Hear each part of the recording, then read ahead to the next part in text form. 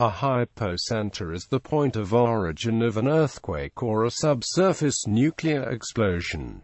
It is a synonym of the focus. Confusingly, the term hypocenter is also used as a synonym for ground zero, the surface point directly beneath a nuclear airburst. Earthquakes. An earthquake's hypocenter is the position where the strain energy stored in the rock is first released, marking the point where the fault begins to rupture. This occurs directly beneath the epicenter, at a distance known as the focal or hypocentral depth. The focal depth can be calculated from measurements based on seismic wave phenomena. As with all wave phenomena in physics, there is uncertainty in such measurements that grows with the wavelength, so the focal depth of the source of these long wavelength waves is difficult to determine exactly. Very strong earthquakes radiate a large fraction of the released energy in seismic waves with very long wavelengths, and therefore a stronger earthquake involves the release of energy from a larger massive rock.